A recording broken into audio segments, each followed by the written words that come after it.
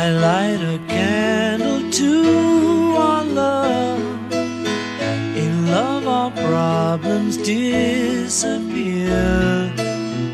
But all in all we soon discover that one and one is all we long to hear. All around the world, little children being born to the world. Got to give them all we can till the war is won. Then will the work be done? Help them to learn songs of joy instead of burn, baby, burn. Let us show them how to play the pipes of peace. Play the pipes of peace.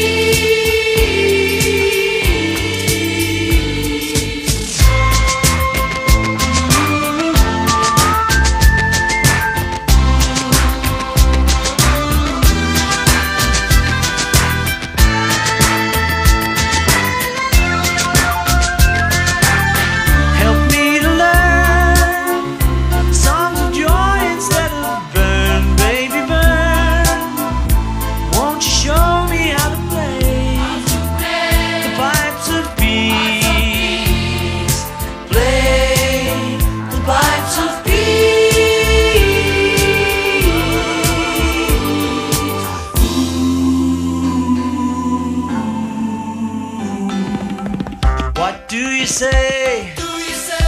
Will the human race be run in a day?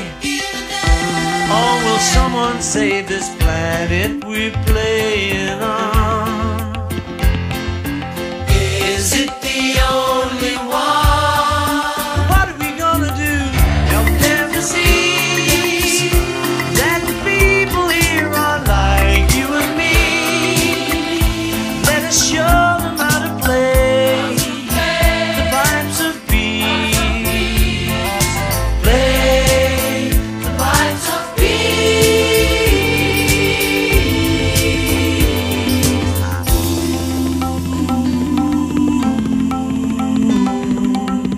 I light a candle to our love.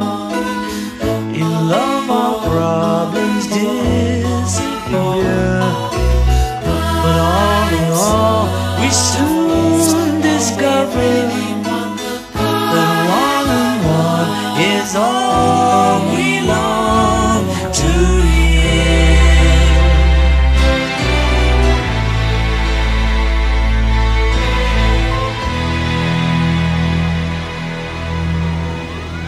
This boy and 8 million other Americans are on welfare. For him, like the others, the welfare check means food, shelter, and a sort of security. The present framework of welfare laws was enacted 32 years ago under President Roosevelt. He described a long-term dependence on relief as a narcotic, a subtle destroyer of the human spirit. Today, these children and 4 million more probably will grow up on welfare. What will that narcotic do to him, to his spirit?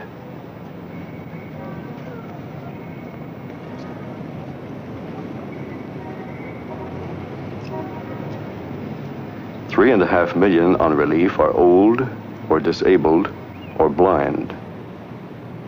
Less than 1% are men capable of work who cannot find jobs.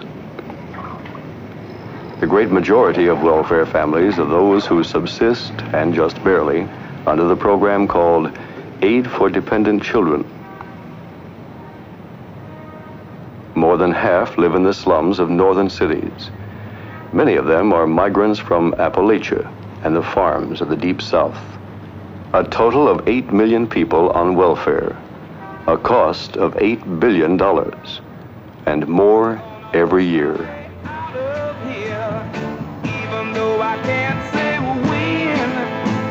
But I'm gonna get off of this dead-end street, and I ain't gonna never come back again. No, no, no. back to this dead-end street no more.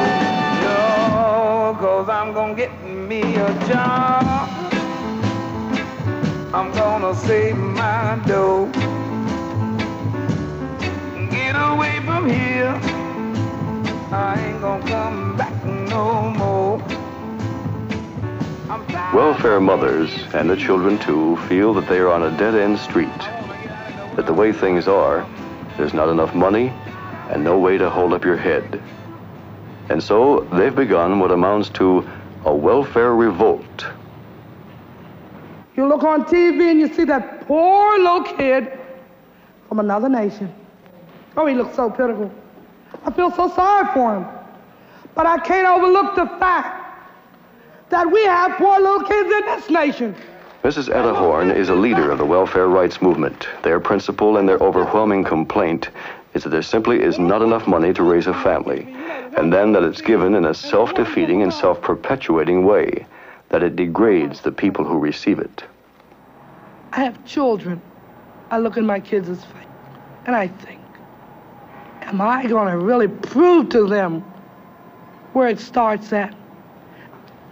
You know, they're always screaming about delinquents. American Welfare Department makes delinquents. There is an evil system around. Martin Luther King believes that welfare is part of that system, damaging to black and white alike. Will not get right until this evil system is removed, because as I have listened and as I've looked and as I've lived in the ghetto, I've seen what this evil system has done to my brothers and my sisters. I've seen how it has left little children with clouds of inferiority formed in their little mental sky. I've seen how this evil system has transformed nice, decent young women into prostitutes. I've seen how this system has transformed nice, decent young men into dope addicts trying to escape the ugliness of their daily lives.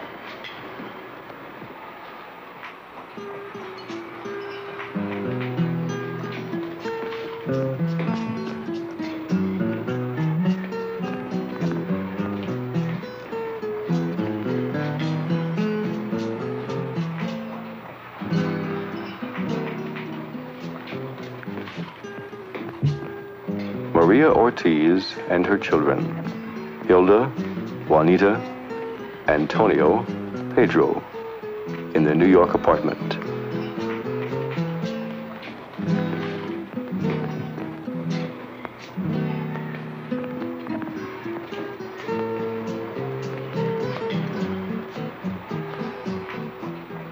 Mrs. Ortiz gets her welfare check under the Aid for Dependent Children program.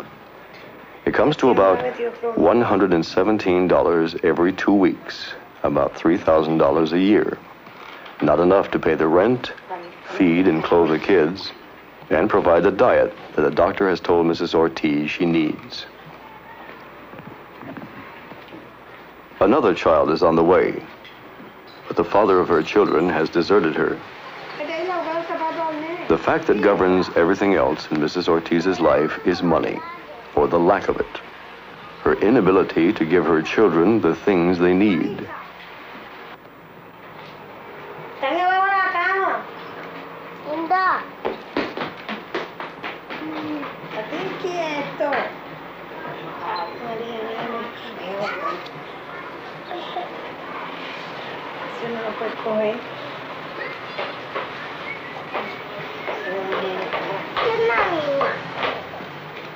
But Mrs. Ortiz is comparatively fortunate. She lives in New York, which has one of the highest welfare standards in the country. Some places, Mississippi and some other southern states in particular, keep welfare recipients at the edge of starvation. 30 cents a day for each child in some areas, 50 cents a day in others. In those last days before the welfare check arrives, the children subsist on what their mother bought 2 weeks previously, mainly cereal, sometimes potatoes. Mrs. Ortiz, with 4 children and a 5th on the way, is probably beyond the point of marriage. The men she meets rarely earn more than $80 a week. If she marries, her welfare check would most likely be cut off. The men cannot support her, and therefore they cannot marry her. At age 20, she may already be permanently consigned to the welfare rolls.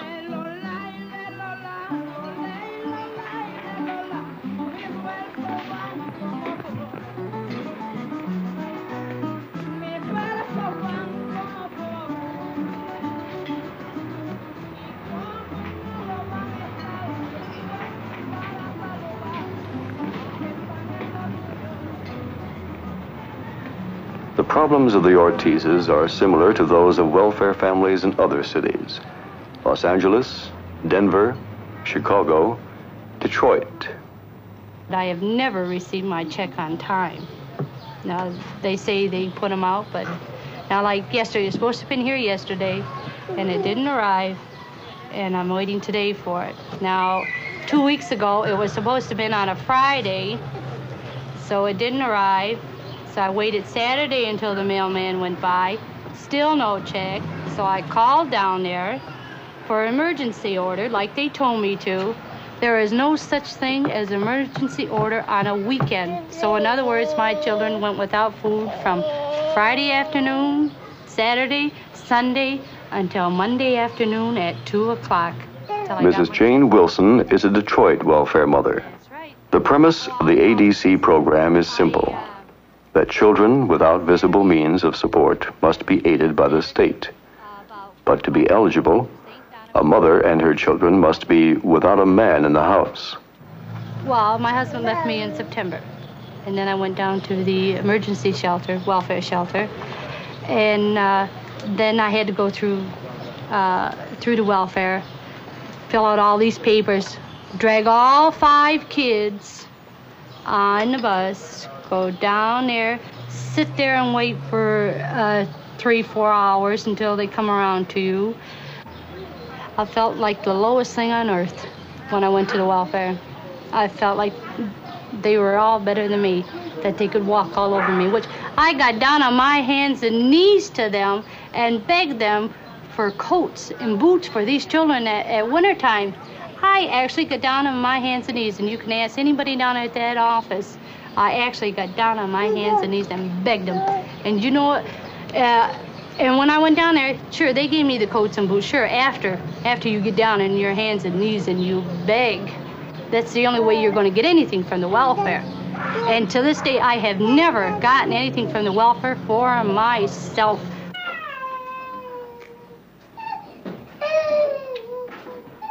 Breakfast in the home of Carol King, a Cleveland welfare mother with 9 children. On the days before the welfare check arrives, there is half an orange for each child.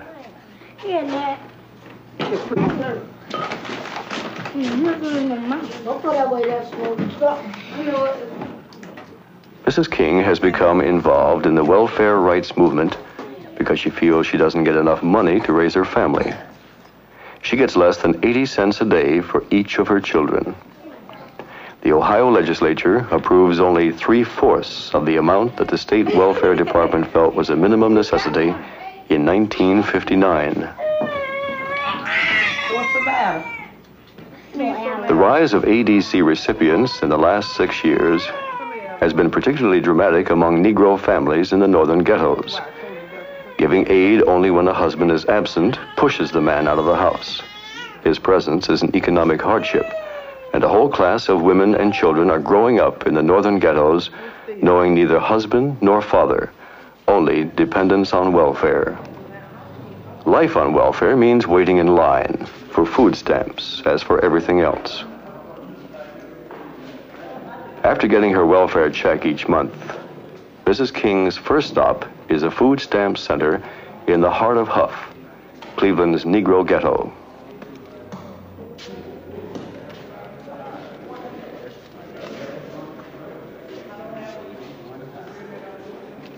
She pays $110 for $158 worth of food stamps, which must be spent only on food. The idea is that the state guides the spending of welfare mothers, and the women resent the implicit moral judgment that they don't have the capacity to care properly for their children. We are bitter because we are faced with trying to raise children without money. People on welfare, if they had money enough to at least exist on, I'm not saying, you know, because I don't have a college diploma, that I should have, you know, $300 a week, but I'm saying that people on welfare have a right to a decent living in a rich country like America. And, you know, like we can always, you know, send charity overseas, and it's, you know, for years, you know, we've been in poverty as a country, and that I'm concerned with, you know, a country that, you know, gets concerned with hunger in India, but it's not concerned with hunger in the United States. You know, they talk about planning for a future. You have to first have something to plan with. You don't plan a meal, you know, unless you got, you know, something to eat. And you don't plan a future unless you have something to plan with. And this is what, you know, society's going to have to face. They're talking about future America. And, you know, our kids are part of that future society. And, you know, and to deprive them from the time that they're, you know, babies, now they say, you know, work with 16-year-olds. That's crazy. You know, a 16-year-old, you know, it's too late. Growing up without enough money is hard enough, but there are other cold realities about growing up on ADC. Welfare kids usually live in neighborhoods like Cleveland's Huff. They can see the results of violence, even murder, around their own homes. And they must learn to live with it.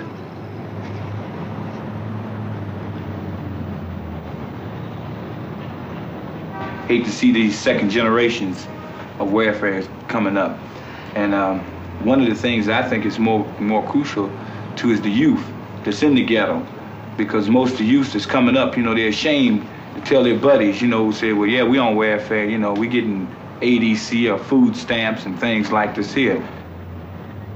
Everybody in my whole neighborhood was on relief. We just running around and kid about it. Because everybody in my neighborhood was on relief, but I was ashamed to go out my neighborhood and tell somebody I was on ADC. Yeah, I'm ashamed of it. If a child does not have adequate clothing, they don't want to go. If they can't participate and go to the football games and to the movies, they don't want to go to school. So it starts when a child is small. They recognize the fact that they don't have the things that other children have. Children realize when they're different. They know, I don't care how small you are, you know when you're different. And not only that, when you go to the public schools, many times the teachers make you know that you're different.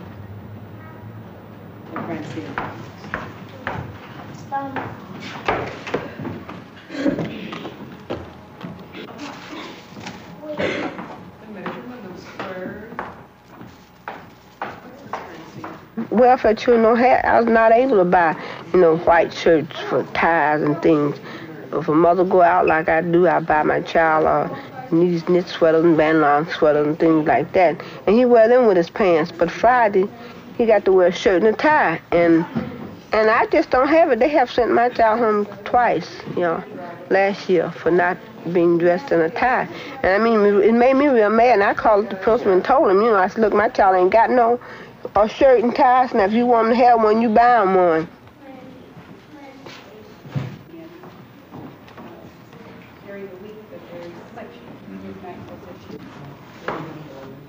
Even in school, constant and subtle discriminations are made between welfare children and other youngsters.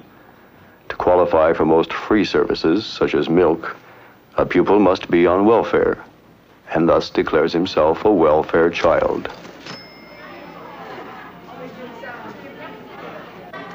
The teacher would tell everybody, the kids, about him being on welfare, and he didn't want them to know he was on welfare.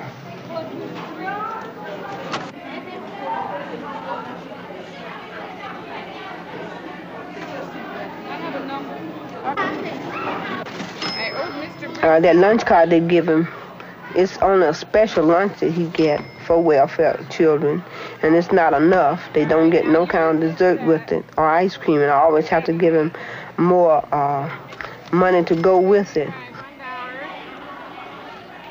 They ain't gonna give but a handful of crumbs to a mother. What do you think the young teenager gonna do? You know, why do you think that's down here on Huff? You know, because when it gets dark, they have to go out here and survive.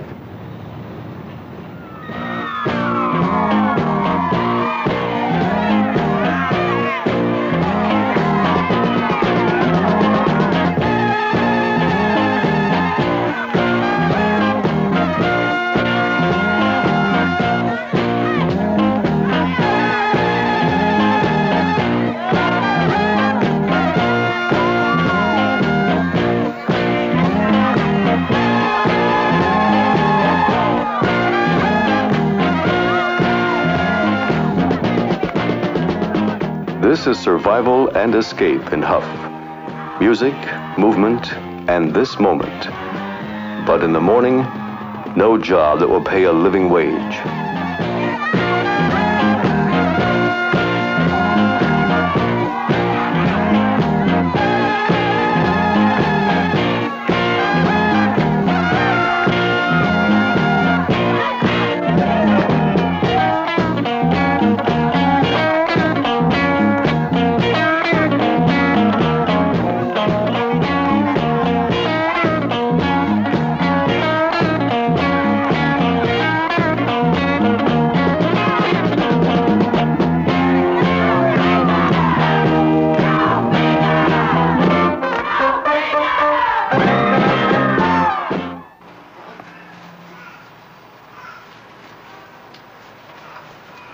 And it begins again. Brenda is 19, unmarried, and she has just had a baby. She's learning to care for him on her own. She's trying to get a job to support him, and she lives with her aunt, who has 5 children of her own. Money was the reason she decided not to marry Kenneth, the father of her child. I mean, I would have married him, you know, while I was carrying the baby, but he had no job and couldn't support us, and no sense in getting married. Wasn't no sense in getting married, so I said, wait. I plan on marrying him next year, no sooner than next year. Have to give him time to work first. I mean, what's the sense of marrying somebody if he can't support you? That's his job to support you and the baby, not my job to support him and the baby. So after he start working, you know, work more than he been working, then I'll marry him. And I think he's able to take care of 2. Many hills? Not necessarily. Many of the girls who go on welfare never graduate from high school. A girl who gets pregnant in most high schools is automatically expelled. Usually she doesn't come back. She's on her way to a lifetime of dependence on welfare. The Webster School in Washington, D.C. is a high school for pregnant girls. A psychotherapy session is a weekly part of the curriculum.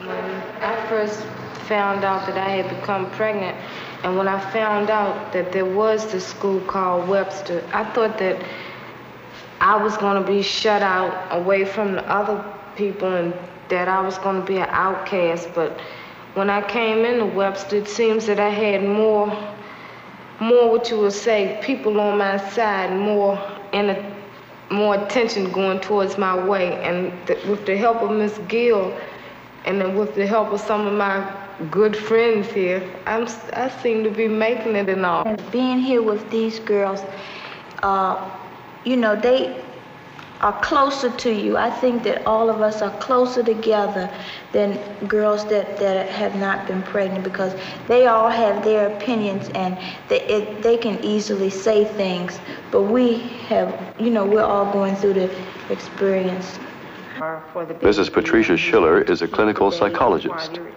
She directs the conversation toward future plans and prospects. Well, I've got a job. I'm going for an interview today. And I filed for support from the father in the court. And it should be coming through by the time I get back in school in September. For a long time, I was under the firm belief that no one really has any excuse for being on public assistance. But when my grandparents and my father found out I was pregnant, their first attitude was, we aren't going to do anything for you. And my grandmother told me from the beginning, you may not bring this baby into my house. Now, she has responsibility for me until I'm 18 years old. I talked to my social worker here at school, and I have talked to people down at child welfare. And it's being made possible right now for my baby's born in September for me to put that child in a foster home and to visit it. And they'll take care of it until after I finish the 12th grade, and I'll be 18, I'll be on my own, and then I can provide for my child in my own way. And therefore, I think that it can be a good program. When a girl drops out before completing her high school education, she finds it difficult to get a job to take care of the baby. In many instances, this would force a girl to go on public welfare. If she gets Mrs. Fabola Gill is the school's principal. Which is terrible, and there doesn't seem to be any way out of this for me.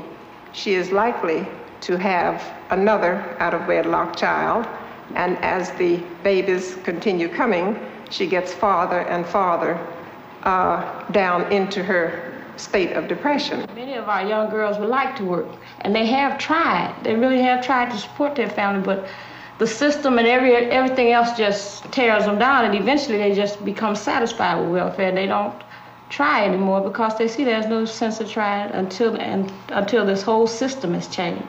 Jeanette Salters, a welfare mother, works in Head Start and receives a small supplement to her check. You know, people talk about the ADC mothers don't want anything, and they're not going to ever get anything. This is the same feeling that they have. They have tried and they want jobs, but nobody's going to give them a job. And the first thing they holler, well, you on ADC, you know, and you don't have any experience. And how can you have experience when you're just coming out of school? And nobody's willing to try, you know, to give them a chance. And I'm beginning to believe, and so are most of the parents, that people want you on ADC. They like you there. You know, they can control you on ADC.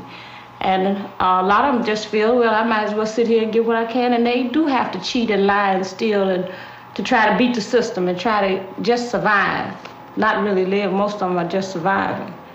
Welfare departments claim that they want to encourage marriage and thus get women off the welfare rolls. But the investigation of a woman's eligibility for ADC discourages the beginning of any relationship with a man and marriage. Well, if he's someone who is sincerely interested in you, you would like perhaps to invite him to dinner, you would like to, maybe he would like to spend the day with you. And if this happens, and you have a neighbor who particularly don't care for you, then the welfare department will hear about it, and then they suppose that this man is living there, or that you are supporting him out of your funds, you're feeding him with your funds, or if you claim you're not feeding him out of your funds, then their answer will be, then he's giving you money.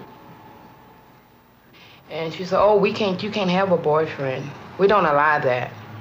And I wanted to know why. And she said, because it doesn't look right, you know, with the kids. And so I said, I still don't see why they have anything to do with me with a boyfriend. And she said, well, you'll have to get rid of him. You have to make plans to marry him. And I told her I wasn't getting married. I wasn't ready for it. I had just got out of one. And I said, now look, you're going to tell me, here I am, 37 years old at that time. And I've been married, got 5 kids here in the home, and had been married to this one man for 16 years, and you're going to tell me I can't have a boyfriend? And so she said, well, we doesn't allow the ADC mothers with boyfriend. And I couldn't understand that. So she left. When she left, well, then she come back to tell me that my case was denied. This is what happened. She come back to tell me that they had denied me, that I could not get on the aid. If a man marries you, that he should, you know, take on the initiative of supporting your family. And, you know, to tell a man that makes, you know, $125, $135 a week that he should accept me and 9 kids and support us is crazy. Because, you know, this, you know, realistically, I would feel that if I married a man in this position, that, you know, it wouldn't take but maybe 6 months. If it took that long, he would begin to resent my kids. He would hate me, you know, he would beat me and he'd scream at the kids. He'd start beating the kids out of frustration. And, you know, maybe it wouldn't be because he didn't love me and the kids, but because he was, you know, being deprived of, you know, just having, you know, a pair of shoes on his feet and proper food for himself, you know, for kids that he wasn't responsible for. And this is, you know, thinking realistically.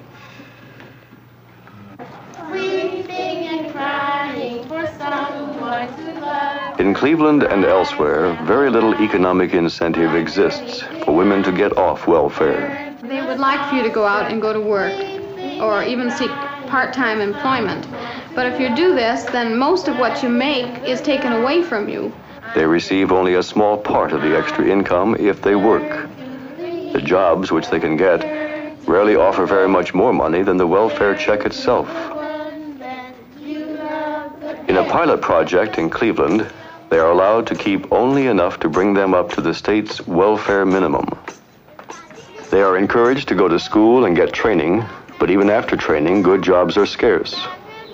Beverly Siegel, a Cleveland social worker, visits Mrs. Fanny Brooks, who has left a Title V job training program to care for her children. One thing I wanted to talk to you about today is the fact that you'll be going off of the training program. And now that you're going back onto ADC alone, it will be cut back, you know, to regular ADC, which will be $92 difference. And that's quite a bit of difference. And it's going to be difficult, I imagine, to get used to living on that type of budget again. Yes, it will be. But I would rather have a small amount and have peace and happiness and harmony in my home than have a lot of difficulties and different problems. I didn't choose this position that I'm in, and I wouldn't want my kids to do it for nothing in the world. Mm-hmm. Today itself too late. The wise man did yesterday. All right, you want to try that one for us, Mr. McQueen? Leroy McQueen, who is getting his high school diploma and hopes to go into computer work, is a welfare father on a training program. It's a myth that the welfare rolls are filled with able-bodied men. Less than 1% of those on welfare are capable of working. In 1962, realizing that ADC ignored men and tended to break up families, Congress passed the ADCU program, Aid for the Dependent Children of the Unemployed. Mr. McQueen worked in a print shop for 7 years. One day, the shop went out of business. Mr. McQueen could not find another job. Shortly after he went on welfare, Mr. McQueen's wife died, and he was faced with the prospect of raising his 5 children himself. The welfare department gave him a temporary professional homemaker. Good, Rita? Maybe you'll have some more sometime, huh? You still don't want any water? A midday snack is water and Jell-O.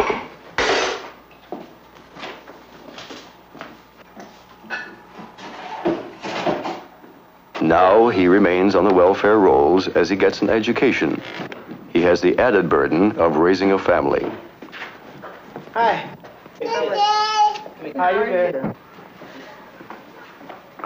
He does the cooking and cleaning up himself. Reginald! Not so much noise in there. Not so much noise. Come on, eat. Gregory, Reginald, Gina, Stevie, come on, eat.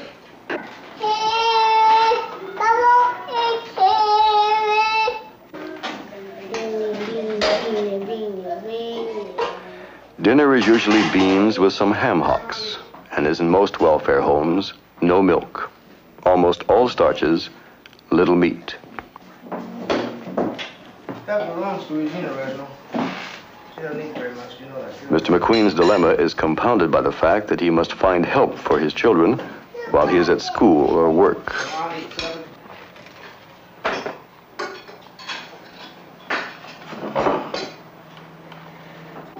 watch the baby. Don't let it, huh? Take your time. It'll cool off. Mr. McQueen has many problems. Go ahead and eat, okay? He lives for the day when he can earn enough so that his children have proper meals, the day when he can provide for his family adequately, when he can relax with some assurance about the future. How many roads must a man walk down? The electric guitar is in and out of the pawn shop, a reflection of Mr. McQueen's financial fortunes. And how many seas must a white dove sail before she sleeps in the sand? And how many times must those cannonballs be fired before they're forever banned? Oh yeah, Let me tell you not the answer when it is the old and in the west. The answer is blowing in the wind. Oh yeah, let me tell you now. and how many years can a mountain exist before it's the one to the sea? The answer is blowing in the wind. You get through, you're gonna take your bath, go to bed. We're gonna... Come on, baby. You went to sleep? Huh? Want to go to bed? Oh. Go lay down.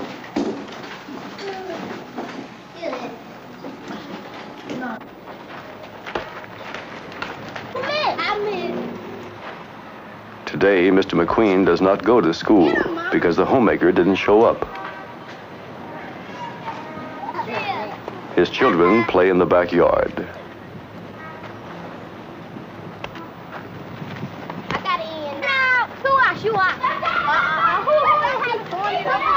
If I could get a housekeeper, this would help me more than anything else. Just someone to clean the house. Cooking I do generally most myself, but even then, well, the right person cooking right, I could stand that, I think. But I think mostly what we need here is just a person to be in the house and help with the cleaning and getting the kids off to school. You know, now that I go to school myself and giving them their lunches, and I could take over in the evenings. In the past, I was able to get you an emergency homemaker, and this seems to be a very bad month. They're completely filled up. But the woman says that's in charge of the referral says that she certainly will be having someone come out here as soon as possible. But I know that in the meantime, you can't afford to miss any more school.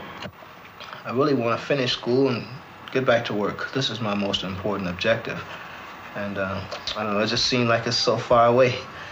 You know, the more I look after it, the more it seems like it just gets farther away, and then problems come around and you can't get a babysitter or a housekeeper when you need it.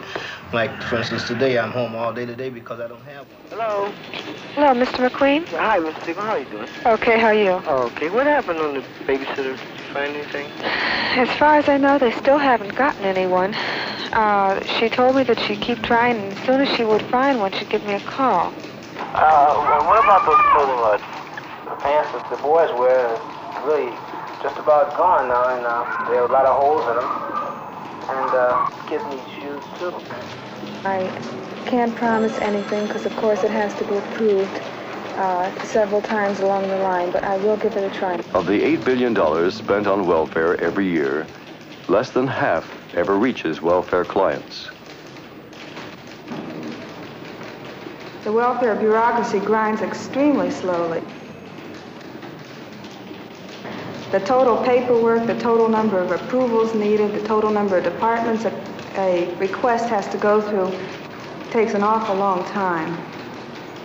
The most frustrating thing that I run across, and I feel is the reason why many social workers leave, is the fact that there is a volume of paperwork to do.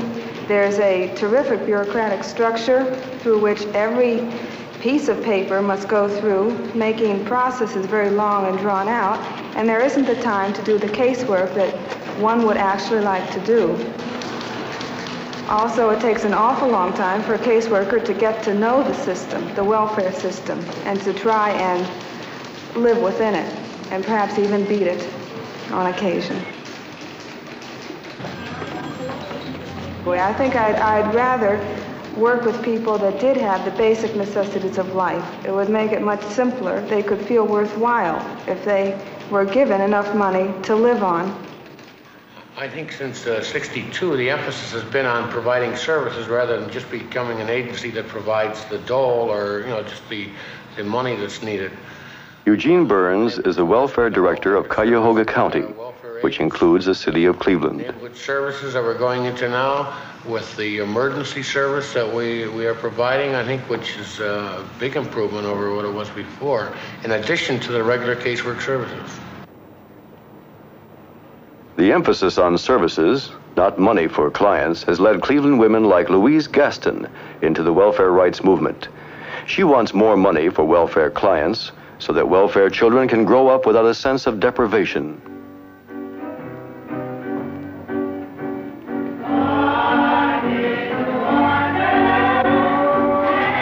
Well, I tell them just because we're on welfare, that doesn't mean that we are down and us. We're still people. They still are fond of their father. My daughter, she doesn't care for him, but I try to teach her that after all, that still is her father. He takes him nowhere. He doesn't come to see him. He doesn't support him. Did you take that trash out?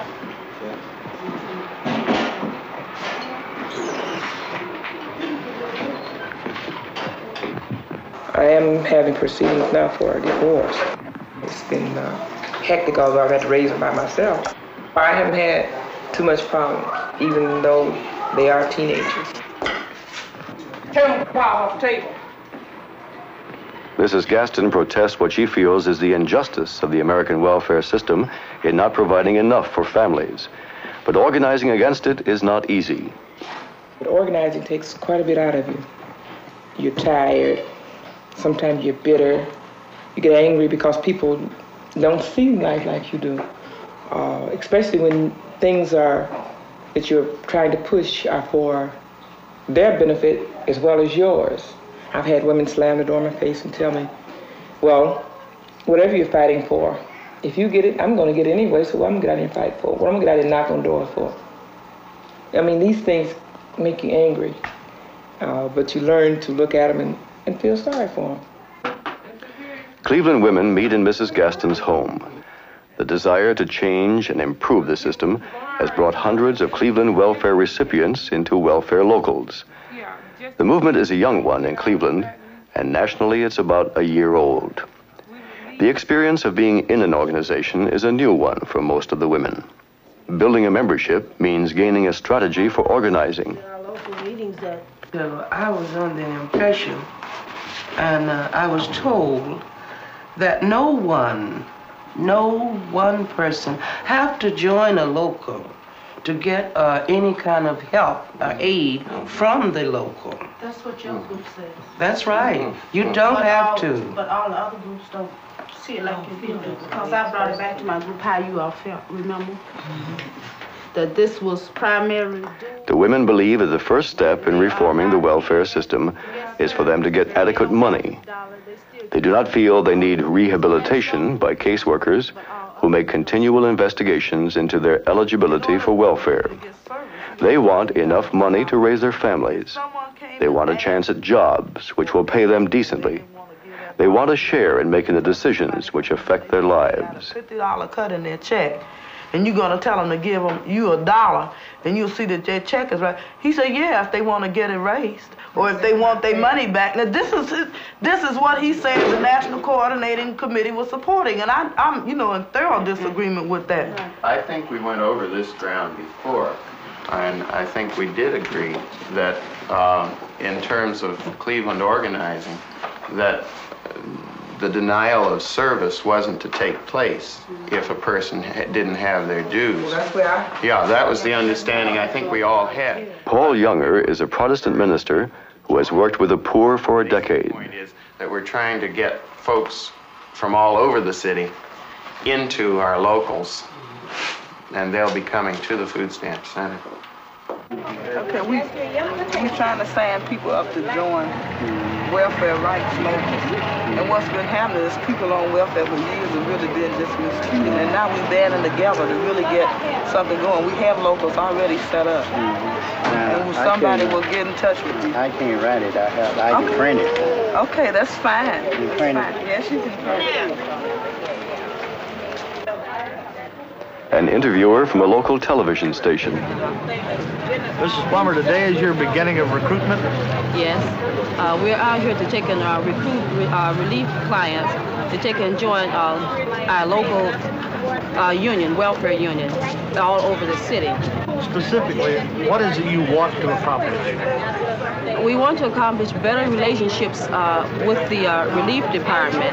And we want to take and get the things that our workers tell us that we can't have, like household furnishings and clothing orders and car fare going back and forth to the hospital.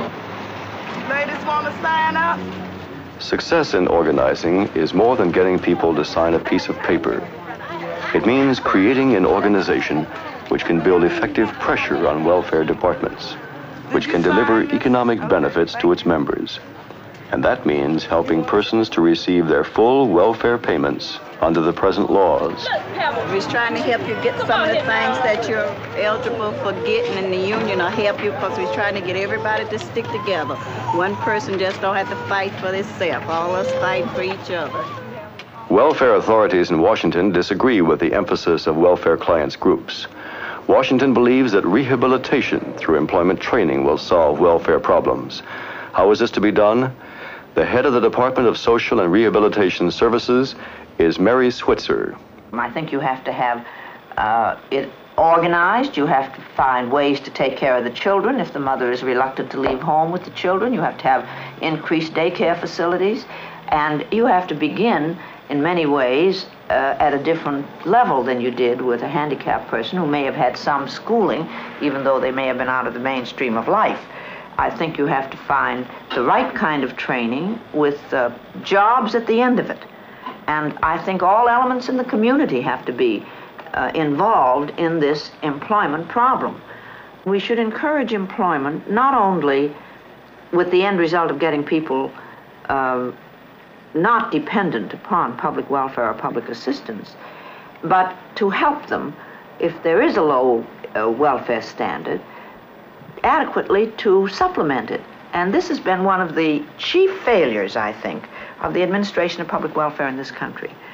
I think that it has been a great mistake to not allow and not to give the incentive to people to keep what they earn up to a point. Now, obviously, when they have a job that is going to be permanent and they are secure in it, then, of course, you wouldn't want them to be dependent on public welfare. But until they reach that point, what they earn, they ought to be encouraged to earn in order to supplement welfare payments, particularly where they're inadequate. But usually what happens is that if they earn a little, they are penalized by having it taken out of their assistance payments, so the incentive to work is not as great as it otherwise would be.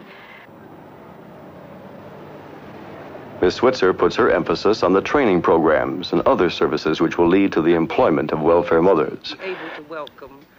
The welfare rights movement puts its emphasis on giving enough money to welfare clients to enable them to live decently. The form of the welfare grant is not considered as important as its size. Dr. George Wiley is a key organizer of the welfare rights movement.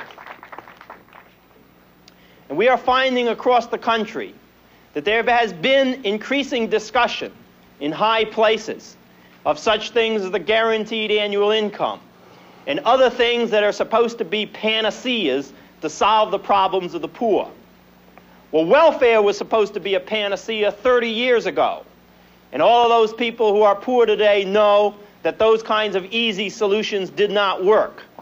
The thing that every welfare recipient knows is that there are 2 or 3 basic issues and the welfare rights movement is beginning to articulate those issues loudly and clearly.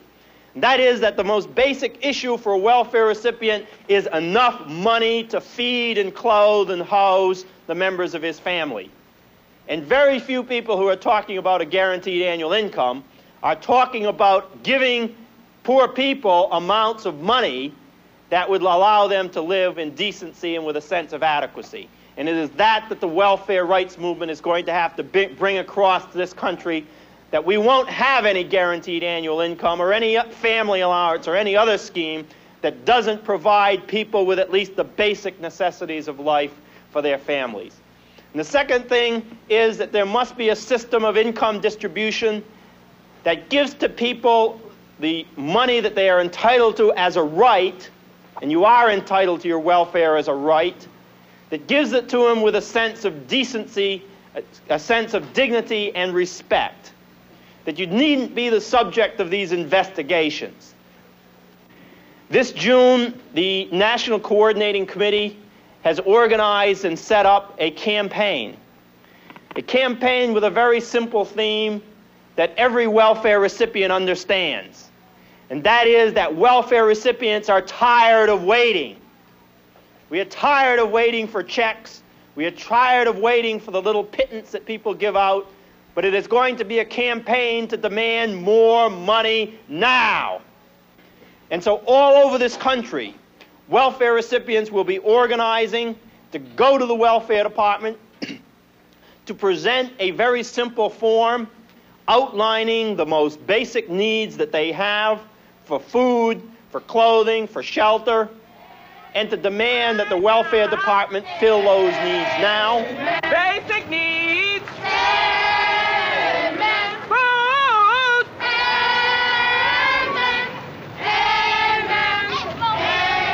For children. Amen. We need clothing.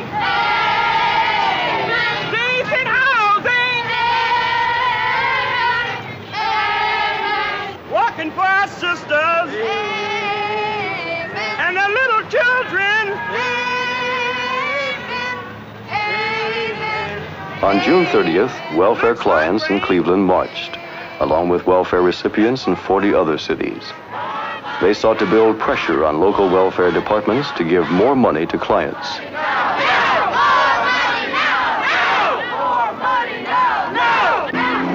Up and down Ohio's roads. This is a history lesson. It tells you how you got where you are, and it ain't nowhere. Okay?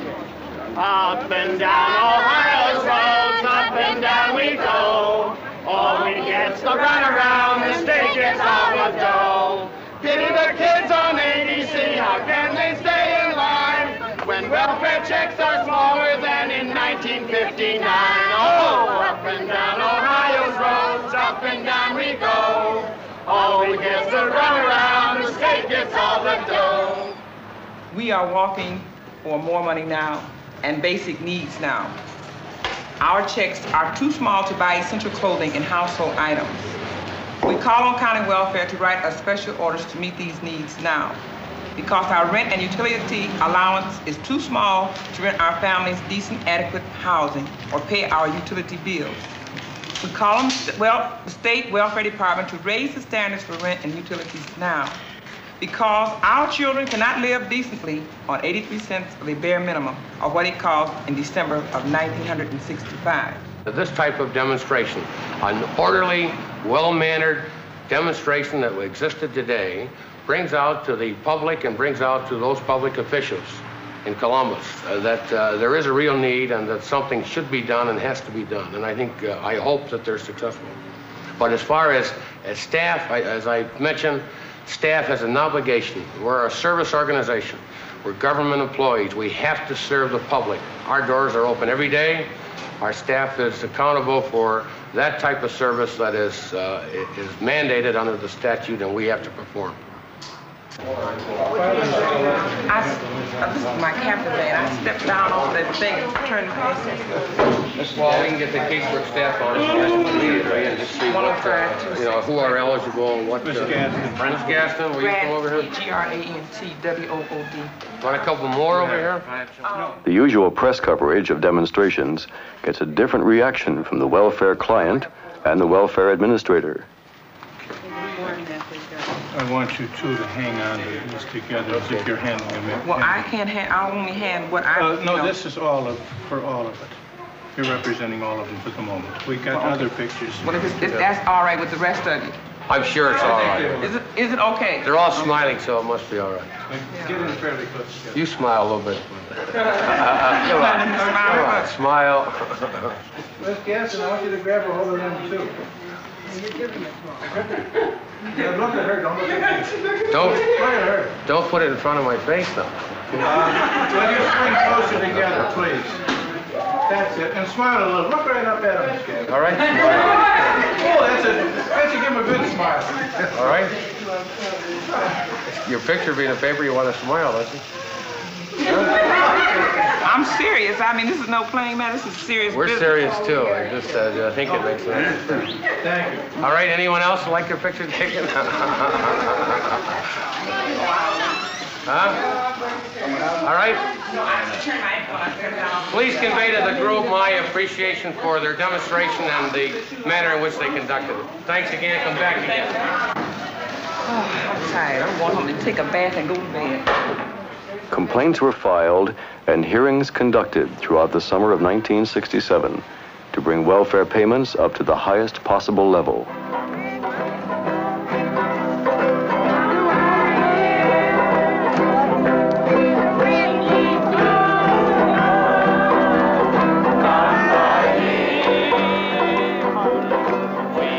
At the end of the summer, welfare mothers from across the country met in Washington for the first national convention of the organized poor in the 60s.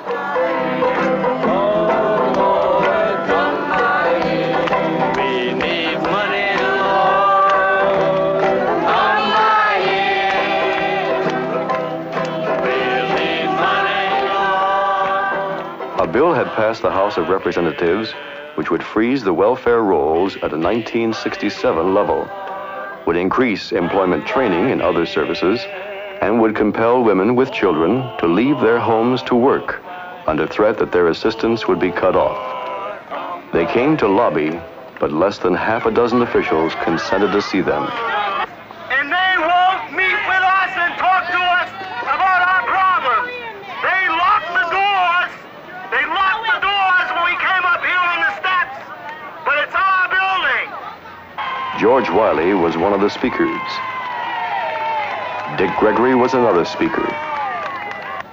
We'd like to say thank you very much, because what you're doing here today, unborn babies will be grateful for. We want to put the Senate and Congress on notice that we are here today, and we're not mad, we're just tired. But I hope they don't make the same mistake they made with the freedom movement.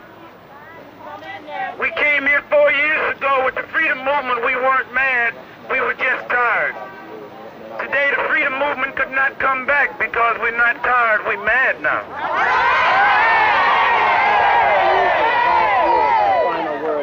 Give me back what you stole from me. You don't have to talk to me about that.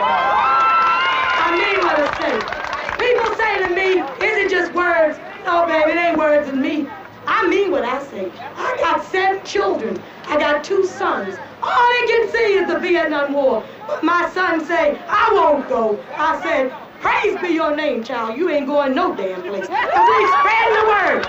You know what rescuers is doing? I tell you what they're doing. We know we need a new welfare system. We gonna control that system. We don't need them people telling me what I need, what I should do, where I should go, how I should act. I'm gonna act like me.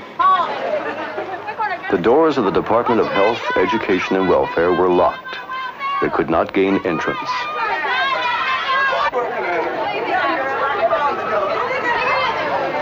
I wish I had some gas. I wish I had some tear gas.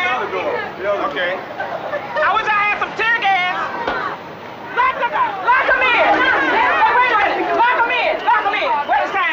They did get into a few congressional offices, but at least in one instance, the reception was somewhat less than friendly. What we got to have. We're going to tell him, he's not going to tell us. And today... But they really are under the wrong impression about this whole thing. They think it's a black power thing, but it's not a black power thing.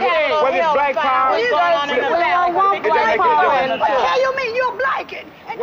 A black power advocate tried to capitalize on the dilemma of welfare recipients. It doesn't matter whether it's black power or white power. What we are. It's just as many white people. You know, it doesn't make any difference whether it's white or black. You know what power is? The only thing I'm worried about is my welfare check being cut off, and I don't want it. And I don't want it. If I decide to have another child, I don't want them to take my child away.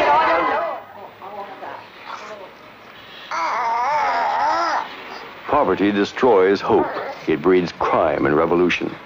It is perpetuated under a welfare system conceived in and for the Depression that does not work today.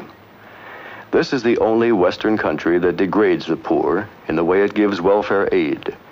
In most others, the state provides a family allowance that amounts to an income floor below which no one can fall. An adequate guaranteed minimum income would help to destroy the welfare cycle. It could be given in such a way that families would not be broken up. Breadwinners would not be penalized for working.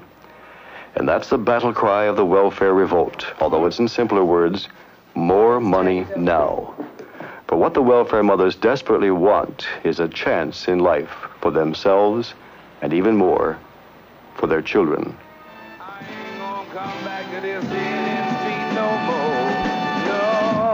Cause I'm gonna get me a job. I'm gonna save my dough.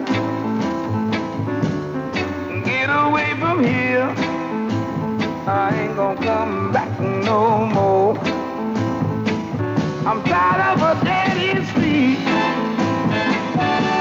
I wanna get out of the world and learn from.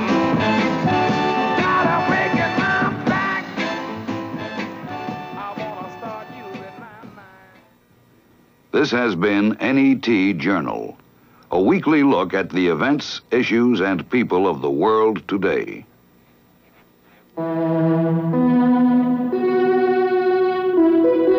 This is NET, the National Educational Television Network.